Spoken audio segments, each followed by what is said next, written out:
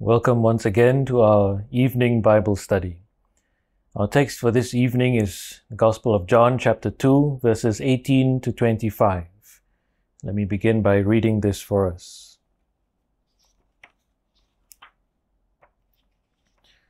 Gospel of John chapter 2 verse 18. Then answered the Jews and said unto him, What sign showest thou unto us, seeing that thou doest these things? Jesus answered and said unto them, Destroy this temple, and in 3 days I will raise it up. Then said the Jews, 46 years was this temple in building, and wilt thou rear it up in 3 days? But he spake of the temple of his body. When therefore he was risen from the dead, his disciples remembered that he had said this unto them, and they believed the scripture and the word which Jesus had said. Now when he was in Jerusalem at the Passover, in the feast day, many believed in his name, when they saw the miracles which he did. But Jesus did not commit himself unto them, because he knew all men, and needed not that any should testify of man, for he knew what was in man. Amen. You will remember that we have just recently considered this very important and significant action of the Lord Jesus near the beginning of his ministry, when he went to Jerusalem and cleansed the temple.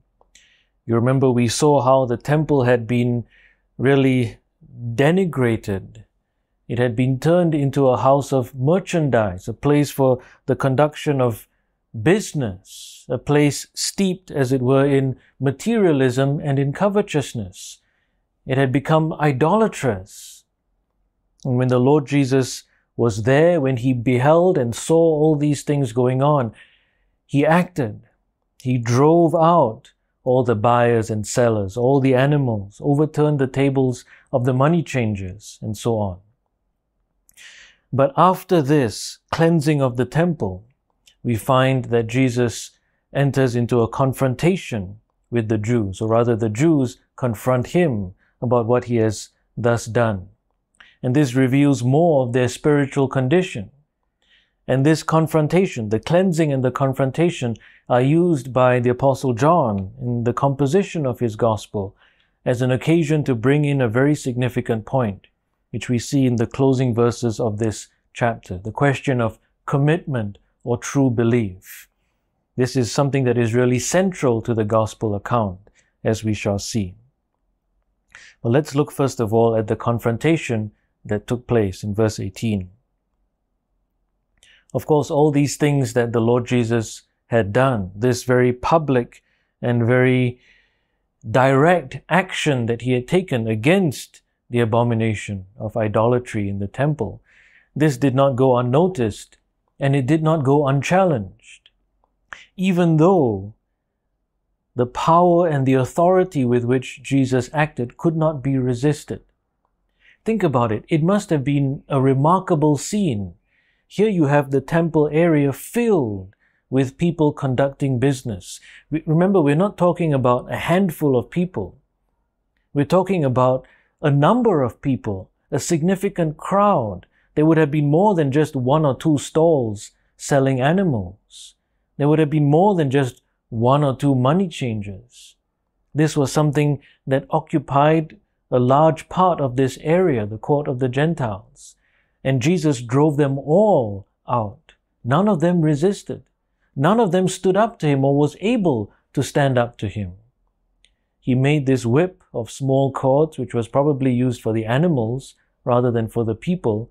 But other than that, he was just one man in the human sense, acting alone. He didn't have a cohort of people with him. The disciples did not participate in this cleansing action. They were not there alongside Jesus driving people out. This was the Lord Jesus himself, alone, and yet no one could resist. But as much as they could not resist his power or his authority, they still wanted to challenge what right he had to do these things. They demand a sign. That's what we see in verse 18. Then answered the Jews and said unto him, What sign showest thou unto us, seeing that thou doest these things? This is something that we see very often in the gospel accounts. It's almost as though the people are not content with what they have. They keep demanding signs, more and more signs. With all that Jesus does, somehow it's not enough for them. They want more signs. They want more evidence. And this really reveals the obstinacy of their hearts. Even on this occasion, think what they have just witnessed. They have just witnessed a display of something far more than mere human power or mere human influence. They have seen the Lord Jesus single-handedly, irresistibly, driving this whole group of people out of the court of the Gentiles. It's unlikely any mere man would have been able to do this. This was a demonstration of something very special, very significant. This is more than just personal charisma or force of personality. This is something greater than that. And on top of that, they have not only the power and the authority of Jesus, but they also have this demonstration of holiness and zeal. Jesus is not taking any arbitrary action. He is cleansing the temple of God. This should have been significant for them. They should have recognized this as a demonstration of the holiness and righteous zeal of the divine servant. The disciples recognized it. They referred this, you remember, to the Messianic Psalm, Psalm 69. The zeal of thine house hath eaten me up. The Jews should have been able to do the same, especially the religious leaders of the Jews, the Pharisees, and those who occupied themselves almost entirely with the study of the Old Testament law. They prided themselves on being children of Abraham and disciples of Moses. And yet they could not see that what the Lord Jesus was doing was in fact a fulfillment of Old Testament prophecy. For example, if you look at Malachi chapter 3, Malachi chapter 3, verse 1, Behold, I will send my messenger, and he shall prepare the way before me. And the Lord whom ye seek shall suddenly come to his temple, even the messenger of the covenant whom ye delight in. Behold, he shall come, saith the Lord of hosts. But who may abide the day of his coming? And who shall stand when he appeareth? For he is like a refiner's fire, and like fuller's soap. And he shall sit as a refiner and purifier of silver, and he shall purify the sons of Levi, and purge them as gold and silver, that they may offer unto the Lord an offering in righteousness. When they saw this action of the Lord Jesus, cleansing the temple, surely it should have sparked some recognition in them that this is the Messiah. This is the messenger of the covenant. He has come to his temple. The first part of that prophecy was already fulfilled, and they knew it. If you look at Luke chapter 7, Luke chapter 7 and verse 27, here the Lord Jesus, speaking of John the Baptist, refers to him as a fulfillment of that prophecy of Malachi. This is he of whom it is written, Behold, I send my messenger before thy face, which shall prepare thy way before thee. And the Pharisees knew that John the Baptist was the forerunner, the herald. Remember, they had asked him, and he had told them, I am the voice of one crying in the wilderness, make straight the way of the Lord. He told them, I have come to prepare the way. There is one coming after me, the latchet of whose shoes I am not worthy to unloose. And yet for all that, when they saw the temple being cleansed, their only reaction was to demand a sign. They could not resist the Lord Jesus in that they could not prevent him from cleansing the temple. But they refused to submit to him. They would not bow to his authority. They had to challenge it. And you recognize very significantly that not only did they fail to see the significance of the actions of Jesus in terms of what it revealed about who he was, they also failed to see the significance of his actions in terms of what it revealed of their own sinfulness, because they had allowed the temple to degenerate to that condition. They had been there and seen the same things that Jesus saw. And yet they never saw it as a spiritual defilement of the temple. When they saw Jesus driving all these animals and the buyers and sellers out, when they heard Jesus say, "Make not my Father's house a house of merchandise," they should have been pricked to the heart. They should have repented right there and then. What have we done? He's right. This is God's house. And we have allowed it to become a house of merchandise. May God forgive us for what we have done. But these thoughts never cross their minds. Or rather, these thoughts, if they surface at all, are suppressed in their hearts. Because you could make an argument that the Jews actually knew on some level the significance of what Jesus had done. They knew that it was wrong for them to have allowed the temple to become like that. And they knew that in acting the way that he did, Jesus was revealing himself to be more than just a man acting arbitrarily or out of pure human motivations. They knew that. You can tell when you look at chapter 3, the very next chapter, how Nicodemus comes by night. And what does he say to Jesus? Verse 2, "We know that thou art a teacher come from God." They knew on some level, but they suppressed that knowledge. They suppressed the truth. They refused to fully acknowledge it. They refused to act in accordance to the truth. And so they had to challenge Jesus. What sign do you show? And this is really foolishness and obstinacy on their part. The obstinacy of their hearts is revealed here.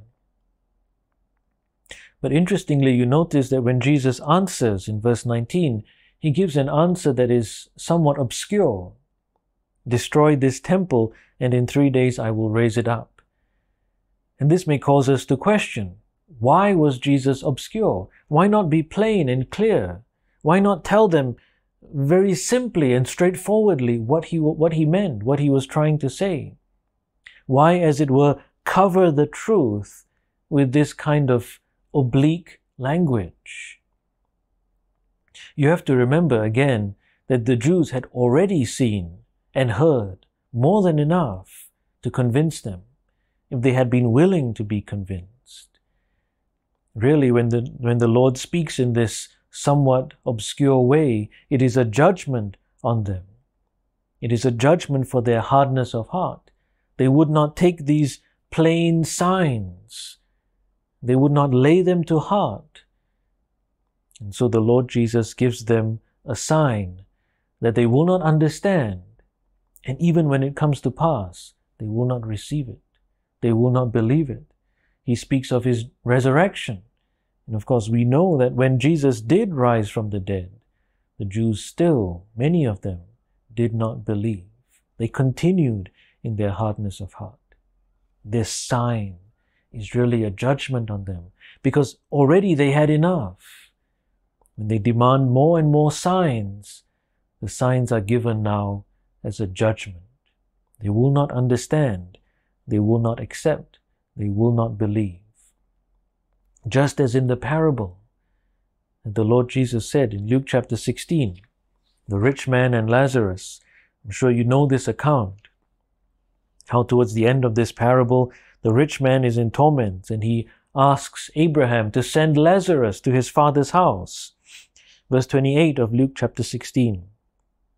"For I have 5 brethren, that he, that is Lazarus, may testify unto them, lest they also come into this place of torment. Abraham saith unto him, They have Moses and the prophets, let them hear them. And he said, Nay, Father Abraham, but if one went unto them from the dead, they will repent. And he said unto him, If they hear not Moses and the prophets, neither will they be persuaded, though one rose from the dead." This is a very significant passage for our understanding of the Jews' reaction to Jesus. In all their demands for a sign, they are not being genuine. They are not being legitimate. They're not even being reasonable. But the key to all this is that they will not hear the voice of God speaking in His Word. They have indeed Moses and the prophets. They pride themselves on knowing Moses and the prophets. And yet they will not hear what God's Word actually says. They cover it up with their traditions. They obscure the Word of God. And so when God acts, when the Son of God acts, they cannot see it. They will not believe it. But you see, as much as this sign, as much as this saying of the Lord Jesus is really delivered in judgment, it's not at all a nonsensical saying. It's meaningful. If they would only spend the time to ponder, to meditate on it, they would be able to grasp what Jesus was saying. It's not at all meaningless. In fact, it is very significant even in light of what is just going on here in this moment, in this confrontation. Jesus says, destroy this temple, and all they can think of is the physical building. That was their immediate, as it were, knee-jerk interpretation. Verse 20, 46 years was this temple in building, and wilt thou rear it up in 3 days? This is obviously not the right meaning of what Jesus was saying. They can see that that interpretation doesn't make sense, but they don't bother to look beyond it. And in fact, they even reveal here their attitude towards the temple. You can see in this statement that they really see the temple not as a place dedicated to the glory of God, but really a place that glorifies their nation. It is to the glory of Israel as a nation, the beautiful temple, the beautiful building with all its gold and its white stone and so on. It's to the glory of the Jews, not to the glory of God. No wonder they think nothing of allowing it to become a house of merchandise. 46 years we have been building this temple, this glorious temple that speaks of the beauty of our nation. But you see again that Jesus was speaking of the temple of His body. You see, Jesus knew where their opposition would lead. They would indeed destroy the temple. Of course, Jesus is not commanding them to destroy the temple. He is simply speaking of what they will certainly do. They will destroy the temple of His body. He knows where this opposition will lead. Because if they will not believe, if they will not submit to Him, if they will persist in their abominations, in their wickedness, in their twisting and obscuring of God's Word, they will never rest until the Lord Jesus is destroyed. Because He will never condone their abominations. He will speak and act according to the truth. And when they are not of the truth, they will destroy Him. Destroy this temple. And Jesus indeed speaks of the temple of His body in the fullest possible sense. You remember what the Apostle Paul says in Colossians chapter 2. Colossians chapter 2 and verse 9. For in Him, that is in Christ, dwelleth all the fullness of the Godhead bodily. In a very real sense, the Lord Jesus is the temple. In Him dwells all the fullness of the Godhead bodily. And by their disregard for the house of God, they reveal how easy it will be for them to destroy even the Son of God and kill Him. And that's exactly what they will do. If they think nothing of defiling the physical building, they will think nothing of crucifying the Lord of glory. And again, another aspect of this, another level of this, really this wonderful saying of the Lord Jesus. There's a reason why this particular sign is repeatedly chosen by the Lord Jesus in rebuke and in judgment of their perverse insistence and their incessant demand for sign after sign. There's a reason why the Lord Jesus says elsewhere that a wicked and adulterous generation seeks after a sign, and there will no sign be given it but the sign of the prophet Jonah, the sign of the resurrection, the sign of the Lord Jesus risen from the dead on the third day. You look what the Apostle Paul says in Acts chapter 17. Acts chapter 17 and verse 31. Here in his preaching on Mars Hill in Athens, the Apostle Paul says that he that is God hath appointed a day in the which he will judge the world in righteousness by that man whom he hath ordained, whereof he hath given assurance unto all men, in that he has raised him from the dead. The sign of the prophet Jonah, the sign of the resurrection, is a sign of judgment. It is the sign that the Lord Jesus himself, the Son of God, the Son of Man, has been appointed by the Father as the judge of all the world, the judge of all mankind. If they will only open their eyes and see it, if they will only grasp this, Jesus is warning them that they stand in the presence of their judge. And if they will not accept him, if they will not believe on him, if they will not trust in him truly, then they will be judged by him, and they will not be able to stand in that judgment. All this is there, but they will not see it. All they can see, all they can think of is the physical building, their own nation, their own pride, their own stubbornness. That is what rules and controls them. And that's the great danger for us. The disciples, of course, remember this. Even they do not fully grasp it until Jesus is risen from the dead. And then they believe the scripture. They believe what Jesus had said. And that really brings us to these last three verses, verses 23 to 25. Because now we're getting to that question of commitment and true belief.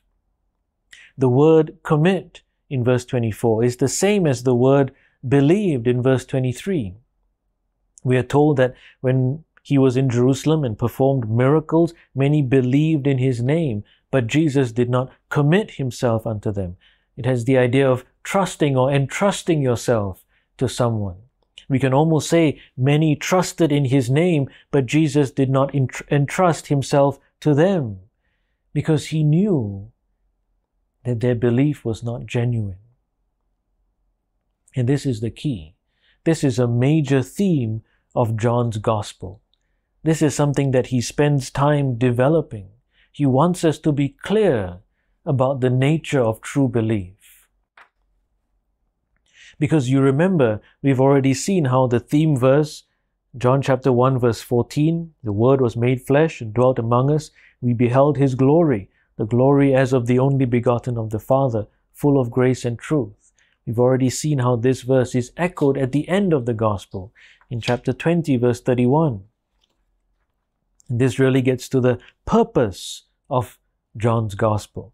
John chapter 20 verse 31. These are written, these signs are written, that ye might believe that Jesus is the Christ, the fulfillment of the Old Testament prophecies, the Son of God, and that believing ye might have life through his name. It's almost as though the Apostle John wants us, by the time we get to this point at the end of his Gospel, to have a good understanding of what true belief really is, so that when we believe, it will be with that true belief that leads us to life through the name of the Lord Jesus Christ. Because these who believe in his name do not really believe. Theirs is not actually a genuine belief. There is such a thing as a false belief, a superficial belief, an apparent belief that is not genuine and not true. Not all who say they believe truly do believe. Not all who claim to or appear to follow Jesus are his true disciples. And the Lord knows. The Lord knows those who have truly committed themselves unto him. And he will commit himself to those who truly believe in him. You remember what the Lord Jesus said in Matthew chapter 7. Many will say to me on that day, Lord, Lord, have we not done all these things in your name? But Jesus will say, I never knew you. He knows those who are true, those who truly belong to Him. In this case, the Lord Jesus knew that their belief was dependent on the miracles. It was not a genuine belief. Their belief was not based on God's word. Their belief, as it were, was sustained only by the miracles. As long as they saw miracles, they would believe. But the moment a greater commitment was called for, that belief will be revealed for the sham that it really was.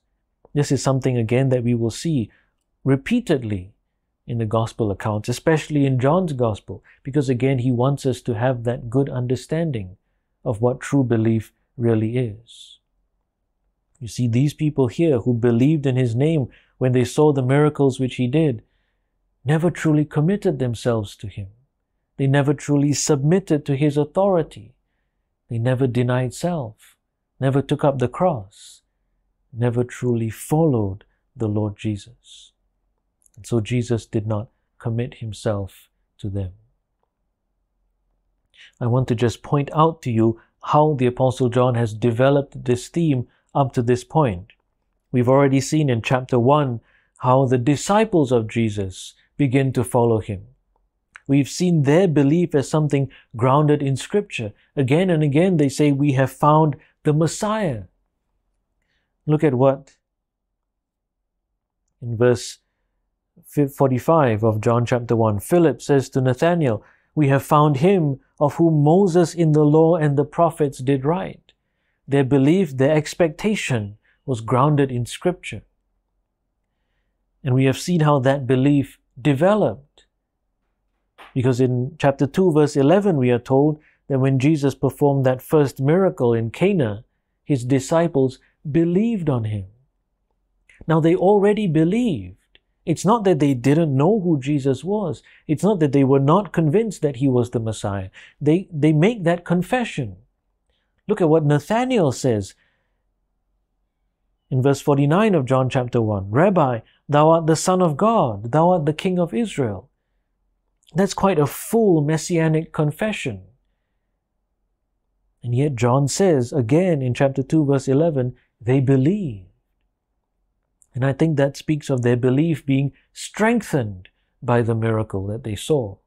Because their belief was not grounded ultimately in the miracle. It was grounded in Scripture.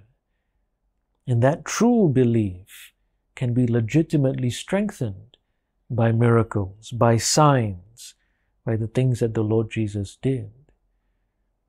That's the kind of true belief that the Apostle John wants us to have. So that when we read of these signs that Jesus did, we may believe with that true belief that leads us to life. Not like the belief of these Jews in chapter 2 verse 23. Their belief is entirely dependent on the miraculous. It's not genuine, it's a spurious belief, it's superficial, there's no real commitment. But John deliberately uses the same word. Believed. Chapter 2 verse 11, the disciples believed. Chapter 2 verse 23, many believed. And yet it is not the same kind of belief. Then why does he use the same word? Why the confusion? Because again, he's making that point. He wants to bring out the danger and the reality of false belief so that we don't rest easy, as it were, in our belief. Yes, we ought to be secure in the knowledge that we are saved in the Lord Jesus Christ. But we should not rest that security lightly. We should, as the Apostle Peter says, give diligence to make our calling and election sure. That's why the same word is used, so that we are not complacent, so that we begin to question and examine ourselves. What is my belief like? I read that the disciples believed, then I read that these Jews believed, and yet somehow the belief of the Jews is not genuine. Jesus did not commit Himself to them. Has Jesus committed himself to me? Is my belief genuine? The Lord knows my heart. What does he know of my heart? Do I know my heart? Have I truly believed? That's the question that we are driven to ask again and again as we read especially the Gospel of John. It's an important question, a question that we need to ask. Because there are many who behave like the Jews here in chapter 2, verse 23. First of all, they behave like the Jews in verse 18, constantly demanding signs, never content, keep insisting that God has not given me enough evidence to believe. When really the truth is, they have refused to acknowledge the evidence that is there. They have suppressed the truth, held it in unrighteousness. This is exactly what the Apostle Paul describes in Romans chapter 1. Romans chapter 1 and verse 18. For the wrath of God is revealed from heaven against all ungodliness and unrighteousness of men who hold the truth in unrighteousness, because that which may be known of God is manifest in them. God hath showed it unto them. For God hath showed it unto them. For the invisible things of him from the creation of the world are clearly seen, being understood by the things that are made, even his eternal power and Godhead, so that they are without excuse, because that when they knew God, they glorified him not as God, neither were thankful, but became vain in their imaginations, and their foolish heart was darkened. This is something that requires us to examine ourselves. It's one thing for me as an outsider to say this to you if you have not believed in God, that you are suppressing the truth. That may not be something that you like to hear. But the Word of God calls us to examine ourselves. Search your own heart and see for yourself whether this is really true. Have you been holding the truth in unrighteousness? Have you been refusing to acknowledge that yes, there is a God, there is a moral order, there is a law which I have broken, there is a judgment in which I will stand condemned if I stand on my own. There is a need for me to seek salvation, to seek forgiveness, to turn in repentance to the God against whom I have rebelled. See for yourself whether what the Word of God says regarding our hearts is true or not. But then we also see those like the Jews in verse 23, who appear to believe, but they believe only superficially. And this may be the case for you. It may be the case for me. We have to search and ask ourselves. I may have seen something that appeared to be supernatural, and on the basis of that I believe. But is that a genuine belief? I may have grown up in a Christian family. I may have been surrounded by Christian things. Because of that, I feel that I am a Christian. But is that a genuine belief? We cannot be content with such things. We must probe deeper. You see, the real test of true belief is given to us again by the Lord Jesus, as recorded by the Apostle John. And if I can turn you a little bit ahead to the Gospel of John chapter 8. This is a passage that we will come to in due course, but it is significant for our understanding at this point in chapter 2. John chapter 8, verse 30. Again, you see the same theme being brought up. As he spake these words, many believed on him. But what kind of belief is this? Then said Jesus to those Jews which believed on him, If ye continue in my word, then are ye my disciples indeed, and ye shall know the truth, and the truth shall make you free. Receiving God's word, and not just superficially, but receiving it with genuine and persevering commitment, abiding in the obedience to God's word. Not allured, as in the parable of the sower, not allured by the deceitfulness of riches or the cares of the world, not scared away by persecution or affliction or suffering, but enduring and persevering in obedience to the word of God, That is the key, that's the sign, that's the evidence that we have truly known the truth and been set free by the truth. And so we have to search ourselves and make sure that that is the kind of belief that we really have. Let us examine ourselves. Let me close simply by reading to you a passage from 2 Peter, with the prayer that the Lord will apply this to our hearts and cause us to search ourselves and help us to see the truth and be convinced one way or the other. If we have not truly believed, then we need to believe. But if we have truly believed, then we must hold that belief sure unto the end. 2 Peter chapter 1, verse 3. According as his divine power hath given unto us all things that pertain unto life and godliness, through the knowledge of him that hath called us to glory and virtue, whereby are given unto us exceeding great and precious promises, that by these you might be partakers of the divine nature, having escaped the corruption that is in the world through lust. This is God's activity. This is the divine prerogative, as it were. But there is also this responsibility.